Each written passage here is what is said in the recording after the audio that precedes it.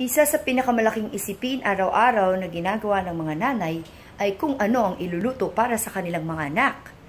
After looking inside my ref, ang available lang ay ang chicken breast. At problema na naman, ano ba ang gagawin ko sa chicken breast na ito? After looking into my cupboard, ang nakita ko ay San Pedro BBQ Sauce, which was given to me by Mama Louise of Mama Vloggers Philippines last 2 weeks or more pa ata.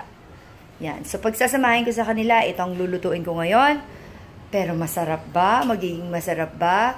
Visit my blog at www.occasionsofjoy.com for that review. Kaya kayong mga bata, ha? I-appreciate nyo mga niluluto ng mga nanay ninyo. Mahirap kayang gumising ng maaga. Diba, no? Diba, oh? Eyebags, oh. Kids, be nice to your parents, especially to your mom. See you! Good morning! Isang magandang morning!